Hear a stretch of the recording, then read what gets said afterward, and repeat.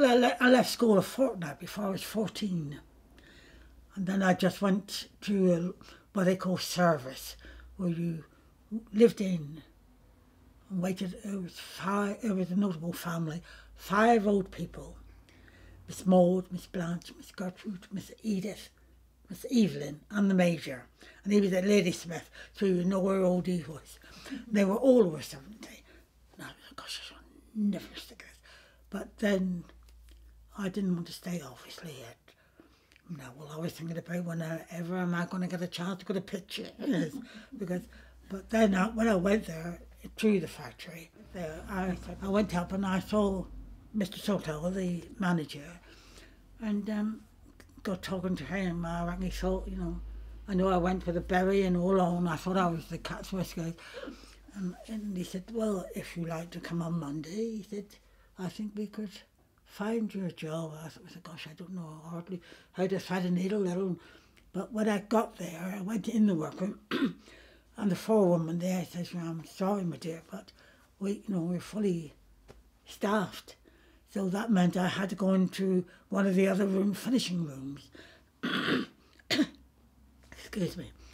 And then eventually I went in a couple of rooms, and then they put me in charge of the dispatch department.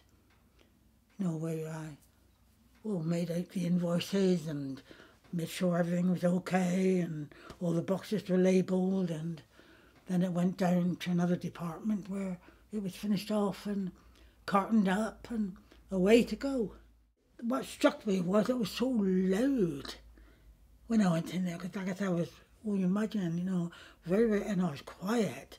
And I was going, oh gosh, and when I heard that generator and all going, all working, pulling things, and all the cutting wasn't done by electric. They had sort of iron bars, of course, and a great iron bowl on the end, and they'd place the material and the knives and that on the front, and they'd cut and swing it around like that, and it would go down. They would cut out clean the whistle, but I thought, gosh, I've never. But then I wasn't in the cutting shop. It was only just as I went through and that. Oh God, they have lovely sing-songs, I know there's an old-fashioned hymn called Bringing in the Sheaves. They sang it at the Bethel Chapel.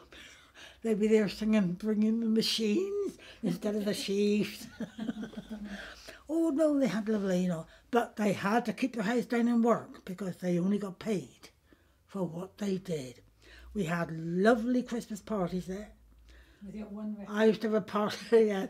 I used to have a little get-together in the room that I was in charge of, and I only had 2 records, Rock Around the Clock and See You Later, Alligator. But you'd have 30, 40 couples dancing to that. They were having a whale of a time, no drink, unless you sneaked in. I used to make a little bit of a punch, but it's glorified cider. But no, like I said, everybody cared in their days. There's no caring today, apart from your own family. I don't know the names of anybody in the street, whereas at one time you knew everyone, you knew their family, you knew where they worked, almost knew if they'd got anything in the bank. But there's nothing. And I've never been in any of the little cottages that's built in there. I couldn't believe they could get that many cottages in it.